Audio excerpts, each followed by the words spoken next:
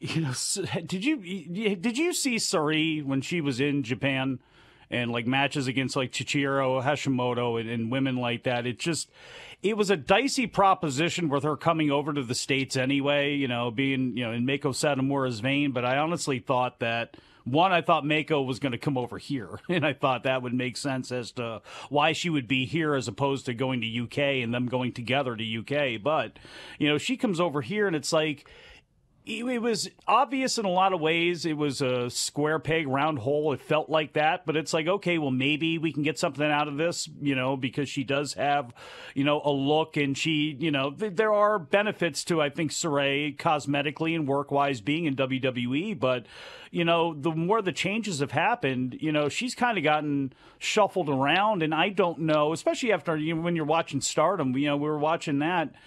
You know, I don't know how long she's going to be there, but, and you don't have to be a pundit on this, but like, what do you think about Sarray in NXT and in this 2.0 universe that we have now? Does she even fit there, or would you actually send her to UK at the first available opportunity and go, okay, Kaylee Ray and Mako and some of the women, B. Priestley, you know, some of the people that are over there, maybe she's better off with?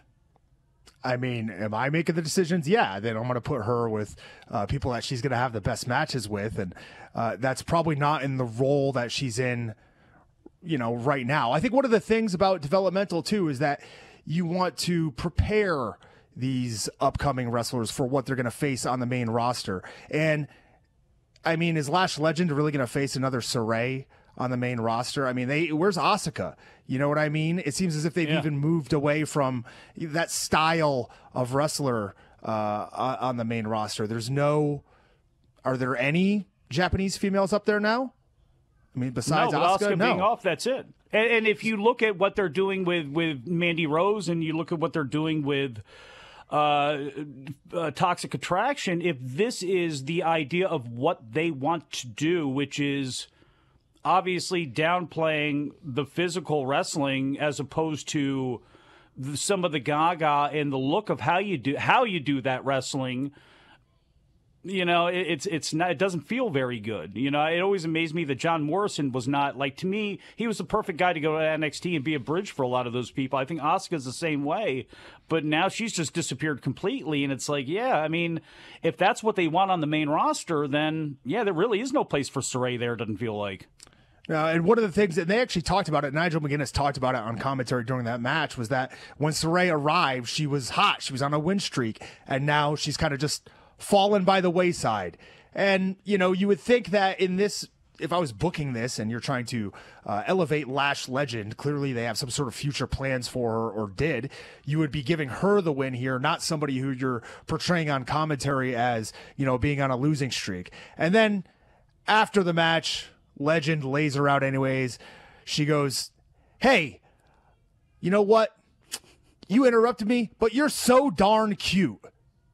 That was actually what she said. She said, you're so darn cute, but then I'm going to make you pay for lashing out, or whatever she said. So I really don't understand what they're going with here for. I don't understand what they're going for with Sarray. It's the opposite of the Hook debut with Lash Legend. Did you ever watch Showtime at the Apollo? Did you ever watch that? No. You have amateur night, and see, the amateur night would happen, and somebody would come out there, they'd be terrible, and they bring out the Sandman, and the Sandman had a big hook, and he'd come out there and he'd start pulling them away, and it's like the anti-hook. It's like the Sandman's hook. That's what Lash Legend, that's what she had going on, and it's not her fault. As you mentioned, their job is supposed to bring these folks, along in the best way possible, and I don't know if featuring her matches right now is the best way possible. It is Wrestling Observer Live today. I'm Oreo the Orca. Do you have a blowhole rating system? Like, if you're really excited about a match, it gives you 6 squirts? This match was 2 3/4 holes, if you must know.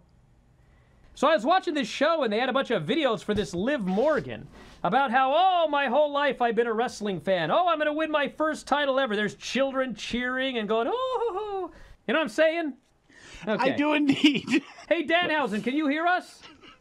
Yes, can you hear Danhausen? Hey, look at that. Holy hey. Mother of God, look what we've done here. You broke a leg, is that true? It was broken in half, snapped in two.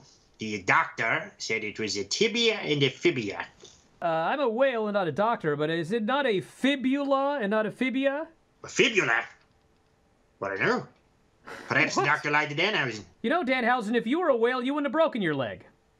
This is true because whales don't have legs. What did you grow up watching as a little evil man? Kane ripping off the door when he debuted. Yes. How old were you, Danhausen, when that match took place? Oh, about, what was that, 1997, so about 700 years old. Oh. Also, one time Danhausen had Dolph Ziggler's theme song as his alarm and it went off in class. No, he didn't. Yes, it's true. Danhausen likes Dolph Ziggler. You like Dolph Ziggler? He's good matches.